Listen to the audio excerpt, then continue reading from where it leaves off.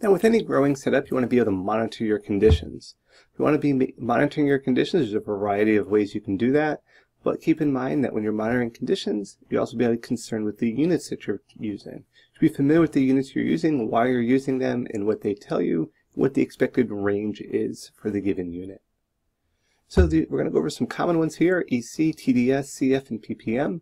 This is EC referring to electrical conductivity, total dissolved solids, conductivity factor, and parts per million. Some of these are interchangeable terms, like from inches to centimeters, so be, again, mindful of what you're using and what it measures. So if a monitor, or an example of one, is called a Blue Lab Guardian monitor, and this is an easy monitor to look at 3 critical conditions all at once. It's very useful for hydroponics and for those using easy cloners. You can see the conductivity. You can switch between parts per million, as this is set here. I can also go to TDS or EC or CF, because those are interchangeable terms. Temperature, you can measure it in Fahrenheit and Celsius, and pH is a nice 6.5 here. So these nutrient concentrations, that's basically what we're going to be keeping an eye on and monitoring. Our nutrients are salts, which can be measured based on the ability to conduct electricity through a solution. The higher the concentration, the more conductivity; the more diluted, the less conductivity. So starting with electrical conductivity, EC, pure water, such as reverse osmosis, has an EC of 0. However, the mineral ions added, the more readily the water will conduct. That's, again, kind of sending a pulse of electricity through to see how quickly it passes through the solution.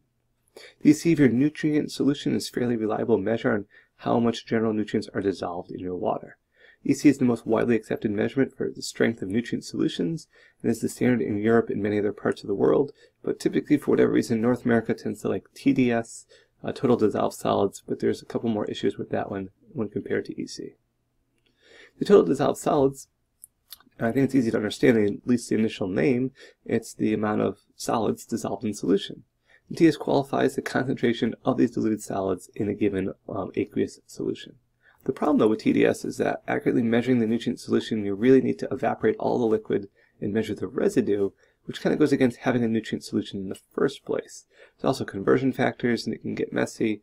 So even though this is typically widely used by a lot of growers, it may not necessarily be the best. CF, or conductivity factor, is basically the same as EC, because it tells you the exact same thing. It's how strong or how concentrated your feed solution is.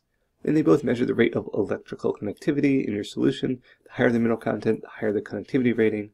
So that's why, if you notice back on the Blue Lab Guardian, EC/CF, that's not EC divided by CF, that's EC or CF, both kind of interchangeable terms in this case.